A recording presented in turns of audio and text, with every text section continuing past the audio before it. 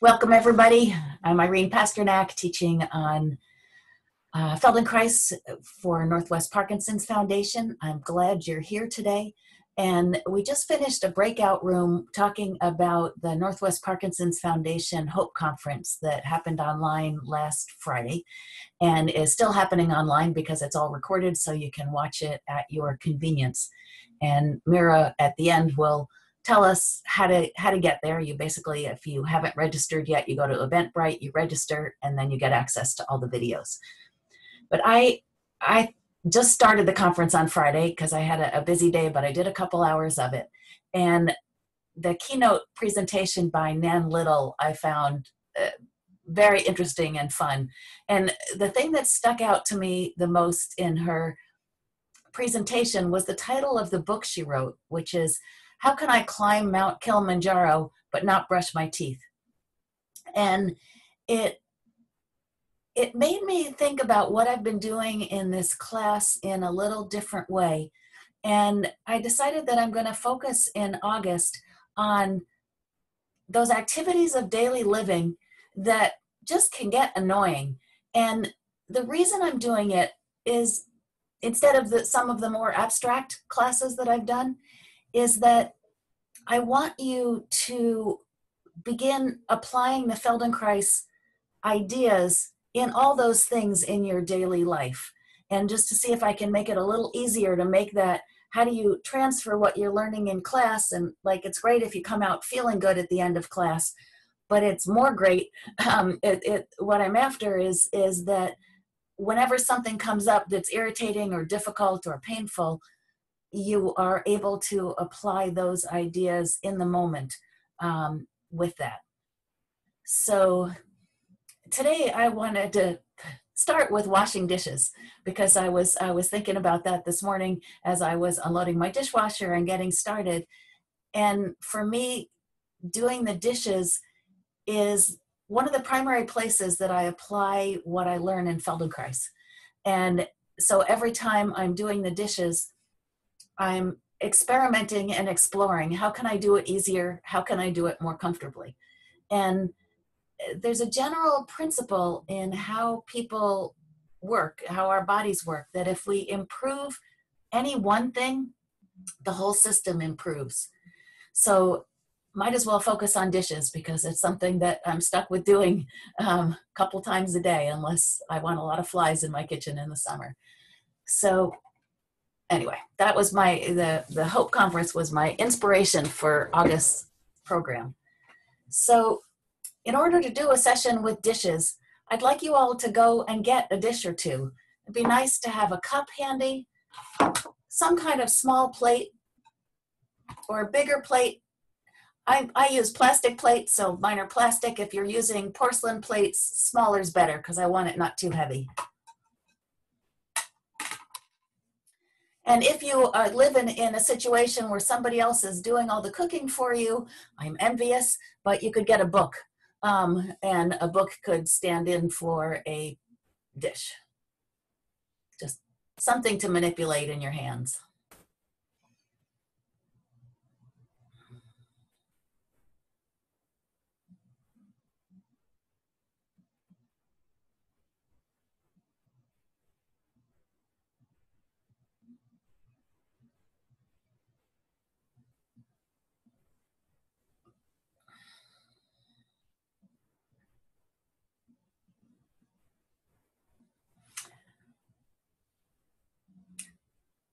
The other thing I like about dishwashing and this way of thinking about dishwashing, that at least for me and my husband, this was one area we struggled with, of who's going to do the dishes and who does the dishes more than 50% of the time. Yeah, I see some nods for people who live with a partner of that.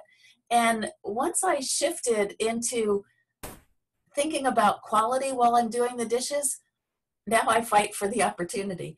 And it just changed my attitude toward it, because it was like, oh, this is my meditation. I'm not somebody who likes to sit still and meditate. But when I do the dishes, it's my check-in with myself time. So I just wanted to share it from that perspective as well. All right.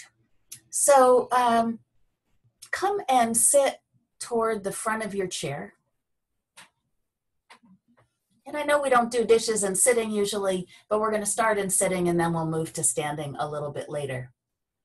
And if your dishes are sitting down on your desk in front of you where your computer or iPad or your device is, pick up a dish and move it to the other side of the table. And move it back and forth like that a few times. So we're always picking up the dish from the counter and bringing it to the sink, or from the sink to the counter. And how do you do that?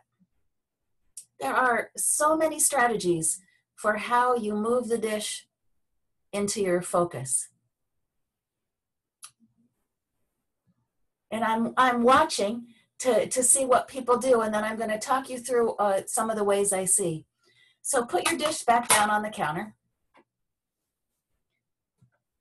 and reach both hands over to get the dish.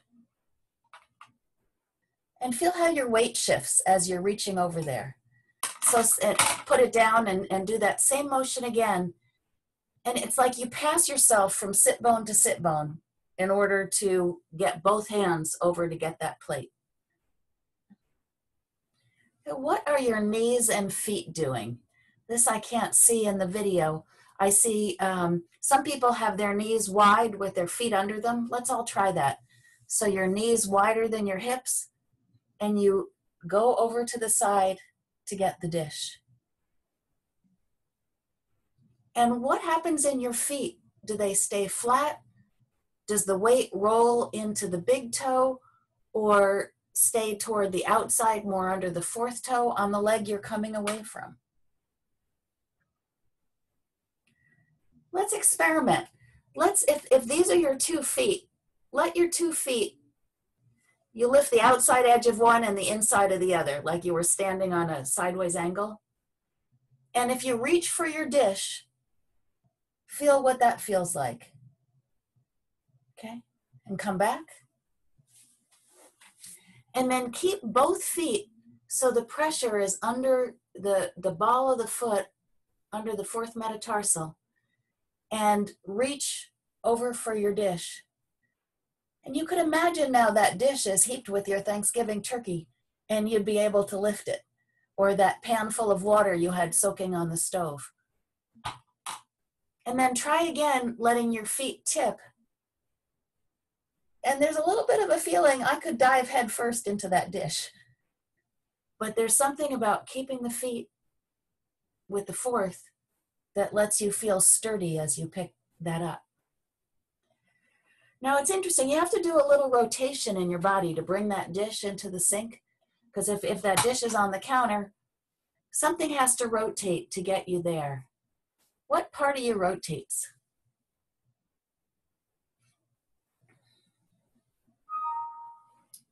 So something in your back rotates, and your sit bones might rotate. You might find one sit bone pulls backward and one sit bone goes a little forward. Try that. So you're holding your plate and slide one sit bone forward as you put the plate down, and then slide it back as you move the plate. And rest for a moment. Put your plate down.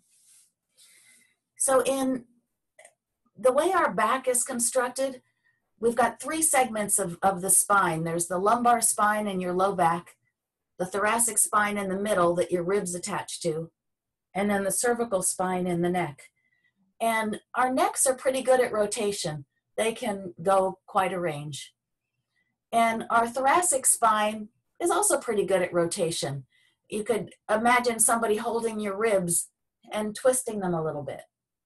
It's like the rib cage can twist. Our lumbar spine, the very low part that goes into the pelvis, is lousy at twisting.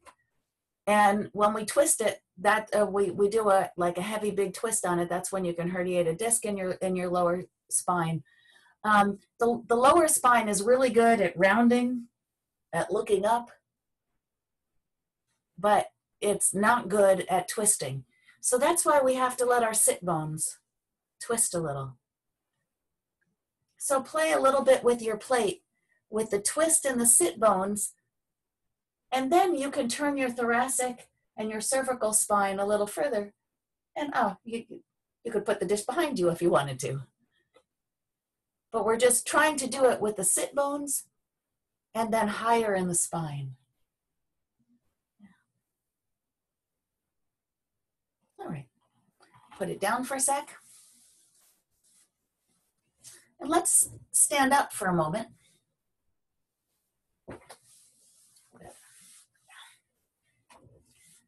And in standing, pick up your dish and move it over. And feel how your weight transfers from foot to foot as you move it.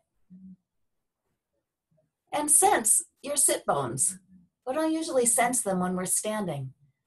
But somehow, just like when you were sitting, your weight went over one side of your pelvis and one sit bone came a little forward. In standing, you might be able to sense it more that one hip comes a little forward. This is where the dancing with the dishes, as you're doing your dishes the next time, sense when one hip comes forward, when one hip goes backward, as you're moving the dishes around. Yeah, you're offering it to somebody else. When one shoulder comes forward with the hand. Or do you just hold your torso still? You could just hold your torso really still and just use your arm. You reach out, you pick up the dish, you can move it across yourself. You could pass, if you don't move your torso at all and you want to get the dish on the other side, you could pick it up with one hand, put it in the other hand, and put it down on the other side. So this is the no torso, no weight shift method of doing dishes. And then try the weight shift method where you reach and it's all in your feet and your hips that move your dishes. This is back, you raised 10 kids, you've got dishes, you're carrying a stack into the kitchen. This is the technique you want to use for those 10. Good. And check in with your feet. Are your feet, do they stay flat? Do they tip in toward the big toe? Do they tip a little out toward the outside as you pass your plate?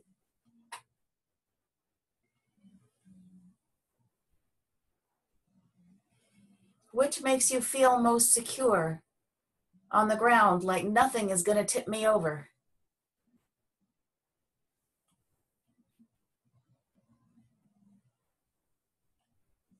All right, come on back down to your chair.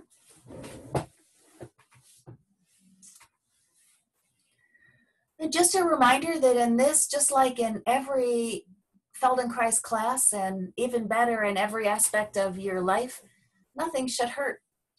If it hurts when you're doing it, go slower, go gentler. See if you can invite some more of your body to participate. And if it still just is not feeling good, unmute yourself and ask for help, and we can look at you together, and then we can see what might be going on that you could try differently to make it more comfortable. But the goal is how to learn the most coordinated, lazy, easy way to do these everyday movements so you're not hurting yourself with them, and you have more energy to do the fun stuff in life, which isn't always the dishes. But okay, so now let's pick up our cup, or something round that has an inside to it. I don't know if you don't have a cup around, you can pick up an imaginary cup. It works just as well. And now with a cup, you might want to wash the inside. You left your coffee in there too long, it's dried on, or some soup, whatever. So you stick your hand inside and begin to wash. And it's so fun to watch people, because I see so many different techniques of doing it. I see someone with their cup reaching in from above. Everybody try that as a method. And feel what it asks of your shoulder.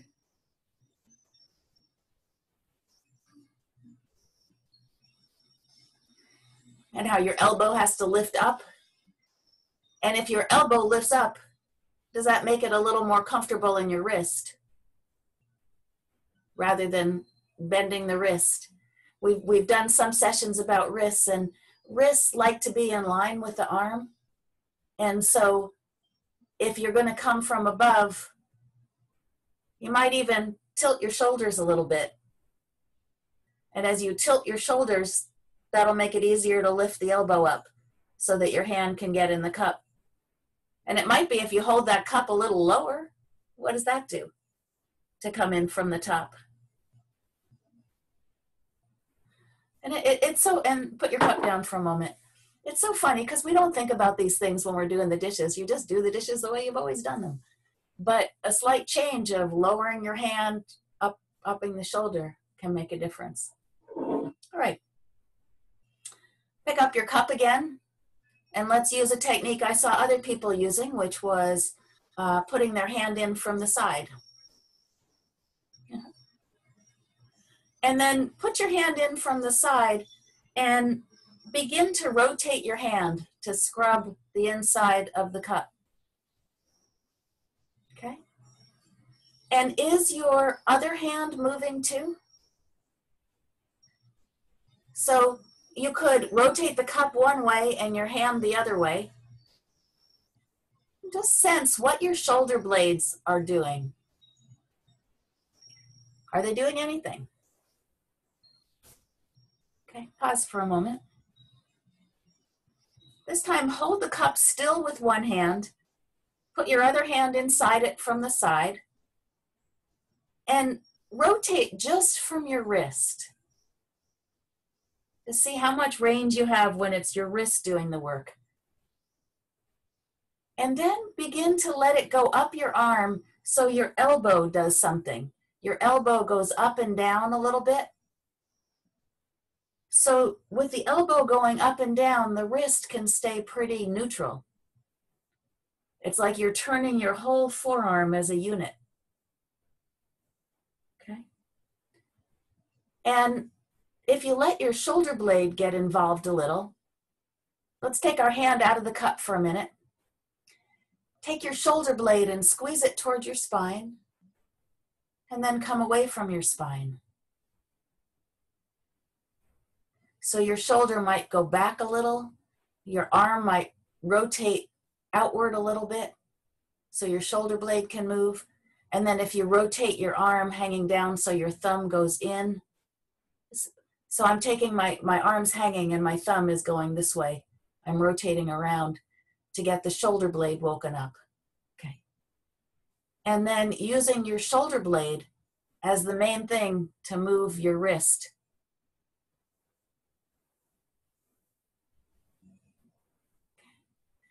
And do your sit bones know you're doing this? Put your cup down for a moment and slide back in your chair so that your back is touching the back of your chair. And grab your cup again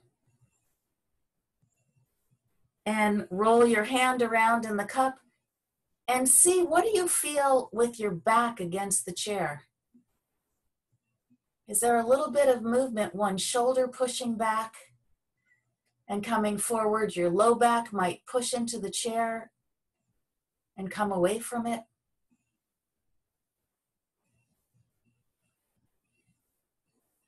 A little movement, your head might move a little left and right.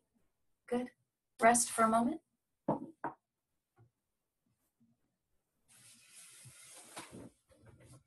Come back to the front of your chair. And now we're going to imagine that over to the left side of you, there is a giant cup. You know, it might be as big around as your washing machine, the circle in the washing machine. And reach with your hand, and what would you have to do to clean inside this washing machine? I'm picturing a front loader next to you, and to make that big circle with your body. Let your sit bones drive the circle. See what that's like when Yeah, so you can make it bigger. Your arm could do nothing. Your arm could just be passively moved by your sit bones and your ribs. Good. And stop for a moment. This is the idea behind the BIG program. I don't know, how many of you have tried BIG? Sometimes by doing the bigger motion, then you can sense all the parts of you that are involved when you do the smaller motion. So go ahead and do that big, clean up the inside of the washing machine that's next to you. And catalog, what are your feet doing? What are your sit bones doing? What are your ribs? Do you breathe in a pattern? Like, do you inhale as you go away from yourself and exhale as you come back toward yourself? Or vice versa?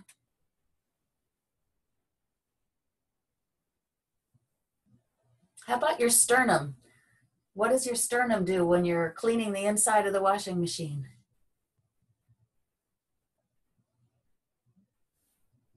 Good. Okay. Then come back to your little cup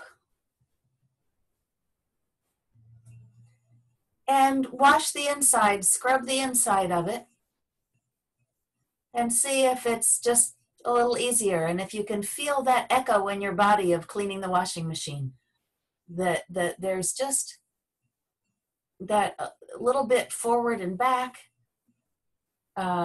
something in your shoulder blade, something in your ribs, and then put your cup down and rest both hands in your lap.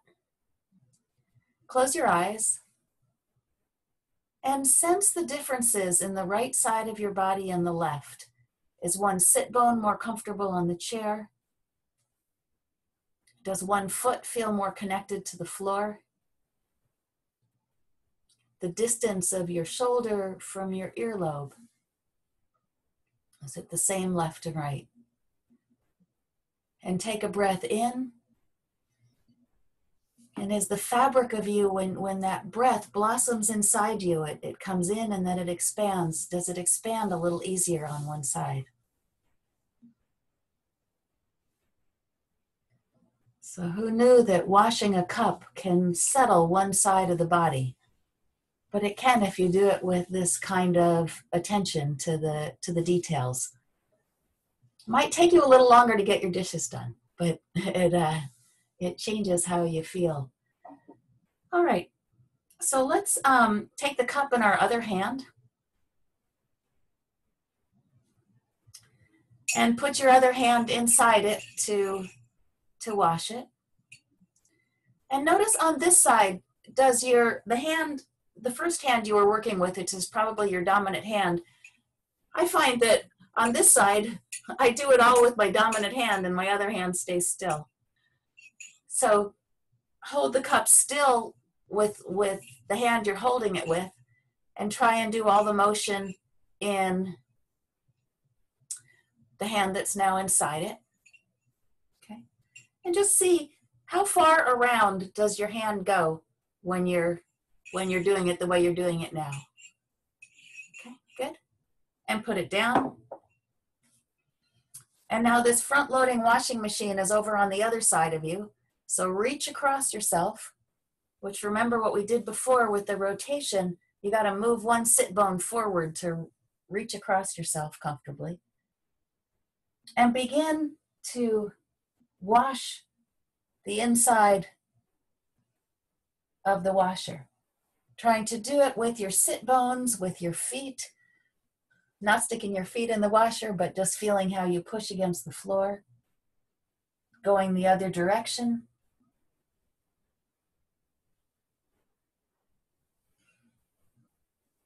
Feeling, what does your sternum do? Is it making a little circle? Does it go forward and back, left and right? Are you breathing? Are you breathing as you're washing the inside of the washing machine? And then how are you breathing? Good. And come back. Put your hand in your cup. And see, can you get a little bit more motion, like go around a little further in the cup after that? It's your shoulder blade knowing that it needs to come away from your spine and go toward your spine. Yeah.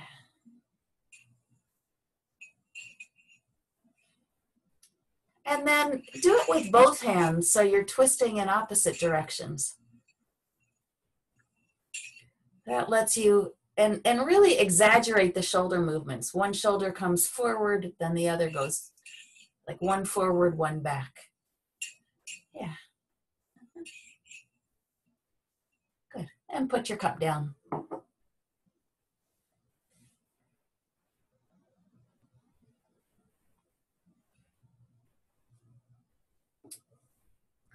Now it's interesting, pick it up again with your dominant hand so that your other hand is the one that's washing it. This hand, does your wrist go in line with your body? Or do you do, some funky kind of motion in the wrist? Usually with our non-dominant hand, we don't have as many bad habits. And so it's often that it goes in straighter on this side, whereas the other hand, we might think we can reach it in all kinds of creative ways. But just trying to keep the wrist in line as you do that.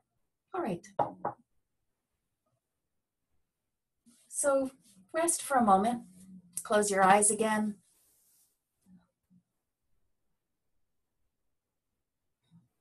Just feel for any differences left and right, or if you're feeling a little bit more even. So many of our asymmetries come from the dominant hand doing all of everything. And so trying to wash dishes backward one day, if you're feeling like your spine is a little out of whack, just wash your dishes backward and you'll feel better at the end of it. Let's stand up for a moment.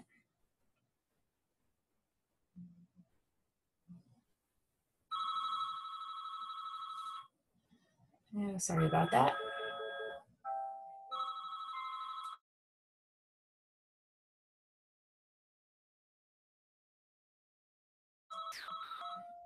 My phone will stop in a moment.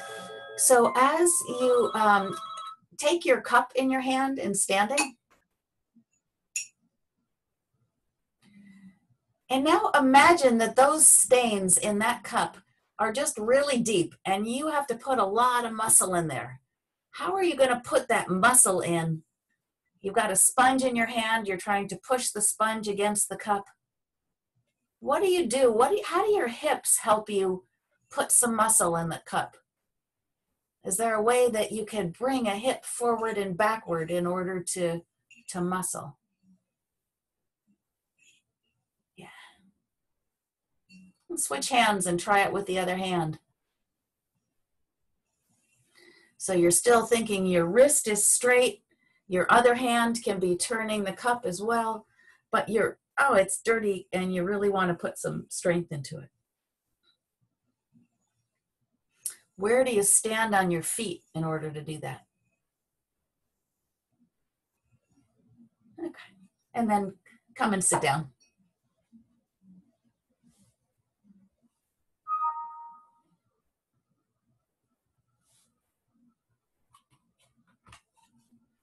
And pick up a plate or a book for those of you who are using a book. And reach, when you're doing dishes, one of the most challenging things is that the sink is in front of you, right? And so if you hold the dish really close to your body, it feels light as a feather. It's easy to hold the dish there. And then reach it forward and feel it go slowly as you reach it forward, forward, forward, how it gets heavier when it's out there. And if you leave it out there, your hand might begin to tremble a little bit to hold it far away from you. So how can you counterbalance this weight so your back doesn't hurt when you're doing dishes? The general principle of counterbalance is that for something to go forward, something else has to go backward. So as you push the dish forward, what part of you could you push backward?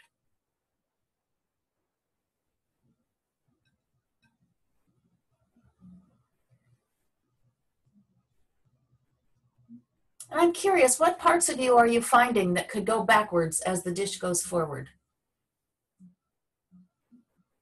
Okay, Bud's pointing to his butt, to his pelvis. So you could take, if you reach your sit bones backward, so you know where your sit bones are. Marion, if you haven't done this before, it's helpful to put your hand under, like putting it in your back pocket and sliding it under, and you can feel your sit bone, which is the very bottom of your pelvis. And you pull that bone backwards as the dish is going forward. In fact, everybody try that.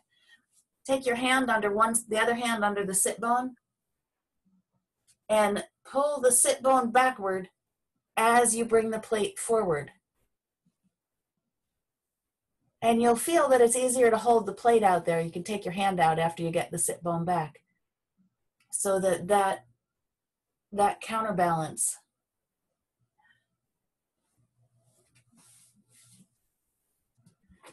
All right, rest for a moment.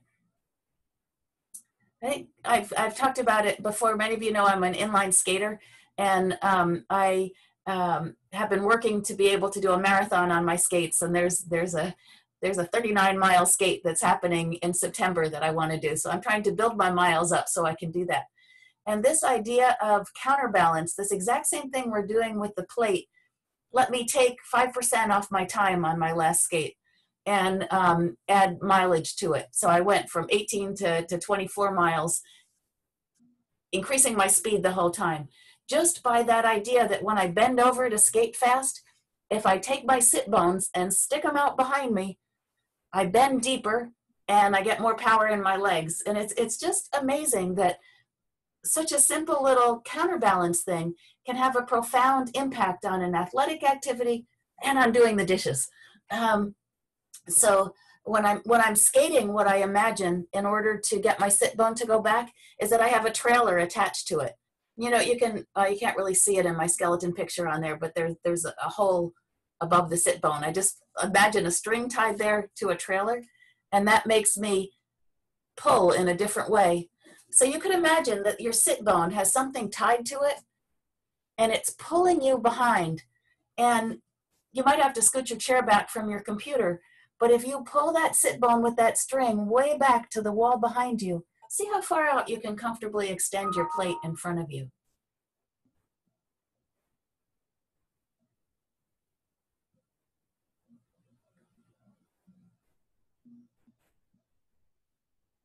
Now, there's another way to take another part of you back. Did anybody try pulling in their belly a little bit? So try pulling in your belly, and that will make your sit bones curl in front of you as you reach out with the plate.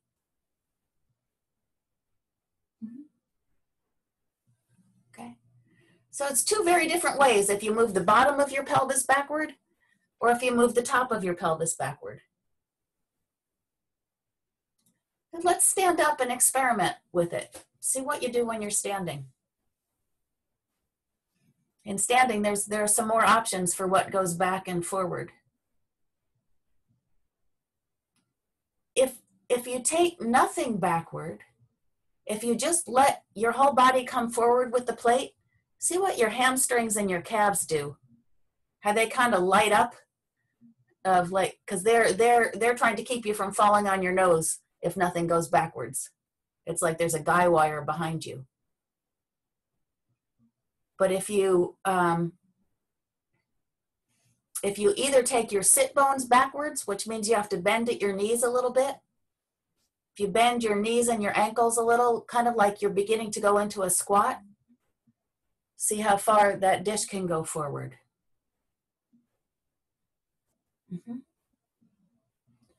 And then try, what if you pull your belly in and take the middle of your back back? Now, how does that work?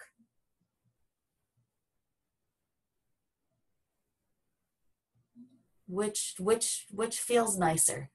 Or is there any other part of you could take backward? You could, in standing, if you're holding the dish with one plate, try taking a shoulder backward. Or a hip backward, one hip goes backward. And see if that allows you to reach out more comfortably.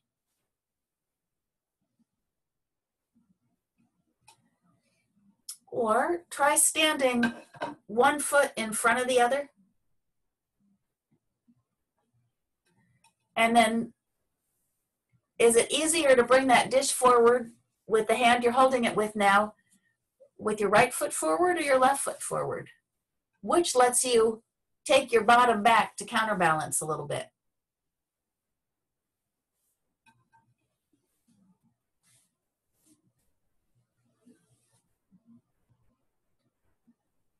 And to take the bottom back, this is one we're going to have to work on some more. You've got to bend your knees a little bit, which means bending the ankles a little. Yeah. And try the plate with your other hand.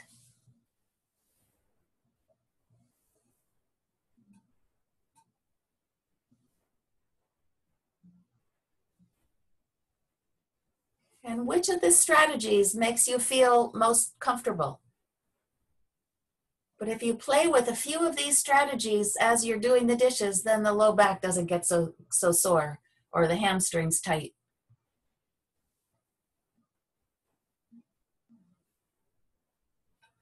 Okay. And then come back to sitting.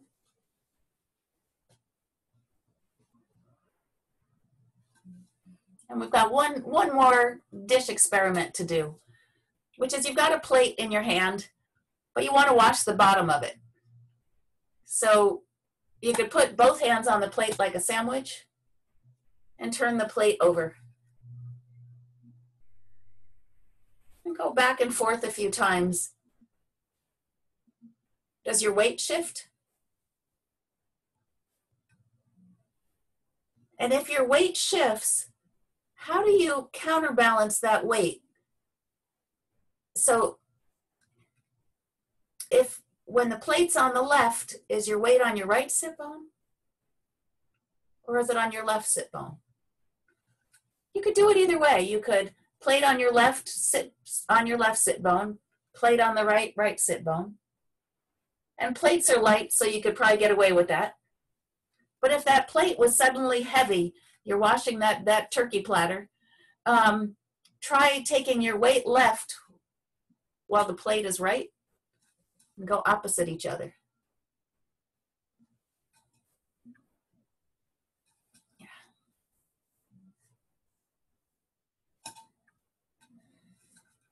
And then try doing it without shifting weight, so it's all in your arms and shoulders. And see if you feel a little tension building in your wrist. So don't let your weight shift. Try not to get your shoulders involved too much. Try and just do it with the wrists. And see if something in here gets a little cranky. And then let it be the bigger motion. Because this way, if you drop a dish, it makes a really satisfying splat on the floor. My oldest child, my son Daniel, when I would take him grocery shopping, we had, well, there were two things he liked. You know those baby food jars? They make an incredibly satisfying splat when you take them and you slam them down onto the floor. And so he would be sitting in the front, he would reach back and then wham and aim at people's feet with the baby food jars. It was a great strategy to not be taken shopping. So we learned there the baby food jars had to go in the very far back of the cart where he couldn't reach.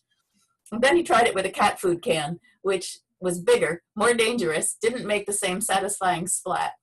And then it was like, all right, honey, we're going to do the grocery shopping after work, and only one of us is going to go without the kids. But it's a very satisfying motion to take a dish and slam it down. Kind of fun to play with. But you really feel how your whole body can be involved in that motion. And then take it back to smaller, and you'll find that turning over the dish can still have some of that satisfying fun of smashing the baby food jar or the dish. All right, put your dish down. Come up to the front of your chair if you're not there already. Close your eyes. Sense your feet. Exhale. Wait till you have to inhale and feel how the breath goes into your body.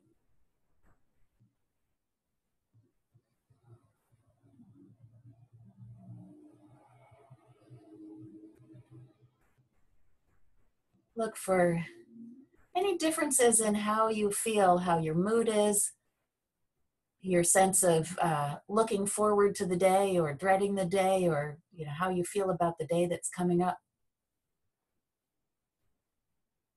And then let's open for some discussion. I'm curious to hear how you liked this more tangible lesson compared to some of the ones that we do. And if you like it, what other activities would be fun to explore with this way?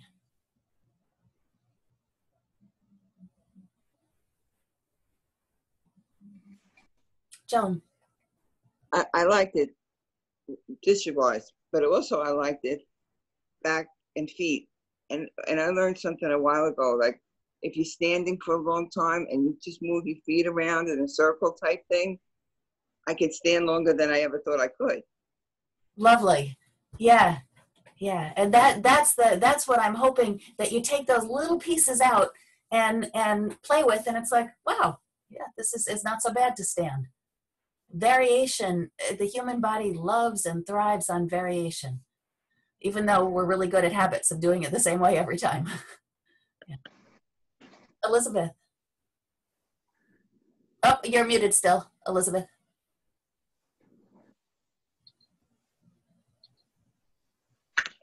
I heard you say that while you're skating, you put your sits bones back, and also that at the sink, holding your belly in. Holding my belly in when I walk isn't the way to go faster and better, is it? No. No. Right. Holding the belly in, if everybody try this, hold your belly in and feel how the middle of your back goes backward. Mm-hmm. So that is one thing you can take backward to counterbalance reaching forward. Mm-hmm. But if you do that, it puts a fair amount of strain up here holding, because it kind of increases the weight there. But if you go the other way and you take the bottom of your pelvis back, it's usually a more. And even that, in walking, there's a part of walking that we pull our belly in as we're lifting the leg forward. And there's a part of walking where we tip our pelvis the other way as the leg is behind us. So when the pelvis, there's the socket where your leg goes in. And if that socket is tilted forward, it's easier to bring your leg forward. And when the socket tilts backward, it's easier to go backward. Okay. There's pretty much no motion of just hold this muscle tight and life is going to work better, because half of everything has either tightening one muscle on the joint or the other muscle on the joint. And it's the knowing when to do each one and the relationship between that makes life easier. Okay. How about bicycling? And bicycling, like on a road bike, put my chest forward to get my sits bones to go back in the saddle. Yeah. And that will make it much more effortless to reach down for the handles. Because if you curl your body this way and then you try to look up, half of your back is rounded and your neck is here, and you're just going to be achy back there. But if you tilt your pelvis so your sit bones go backward, that allows your torso to be more in extension and allows you to lift your head from deeper in your body to see. So you're not just doing it in your cervical spine, and it becomes more comfortable. Great, thank you. Yeah, you're welcome. How about the little exercise on loading the dishwasher? That bending over is real hard for Rich. Motion, from the sink to the dishwasher. So from the sink to the dishwasher, let's everybody stand up for a moment. Let's just play with that motion a little bit.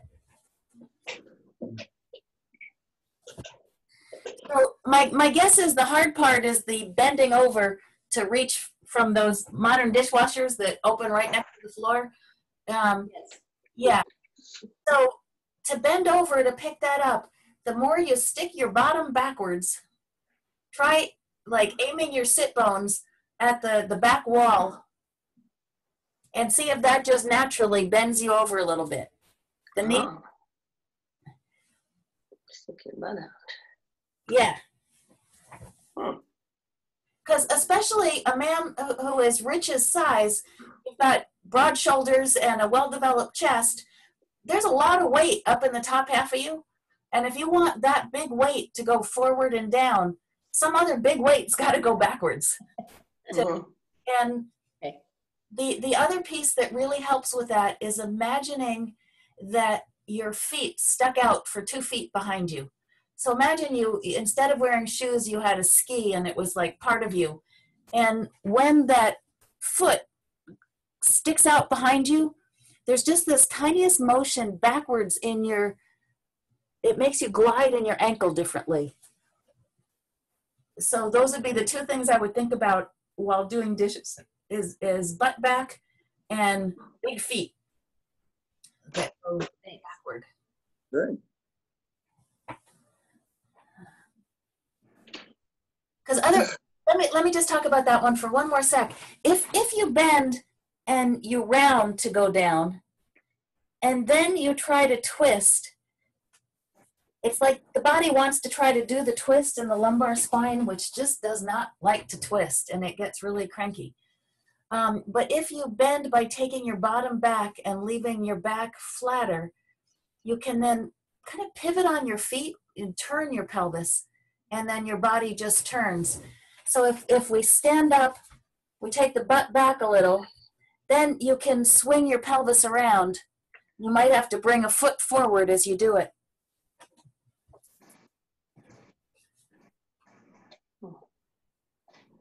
Does that give you some ideas, Rich and Noelle, to play with? It does. It does. Great. He has left the room, but I will pass it on. Okay. You know, sometimes we don't want to have skill at doing the dishes because then we're asked to do them more often. Well, it is. These new dishwashers are, it makes it that much farther away. You're right. Thanks. I think that's good. Okay.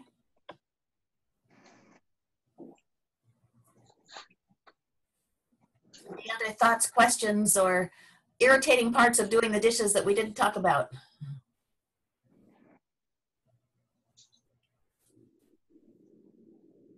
All right, then a couple of announcements.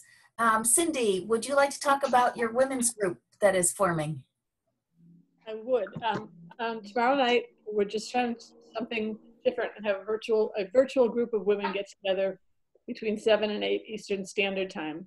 And I was supposed to have a link available to send on the chat, and I think I probably won't do that between now and the end of the class, but I'll send it to Mira afterwards. Okay. Mira, would you be able to, is Mira still on? I'll try and see if I can do it quickly, if I can find it. Yeah. Yeah, so I will mute myself and then I'll be back. Okay. Cindy has a group for women with Parkinson's, and it's a lovely conversation group with some very humorous topics planned for the month of August, fun things to talk about. I think that was the only announcement.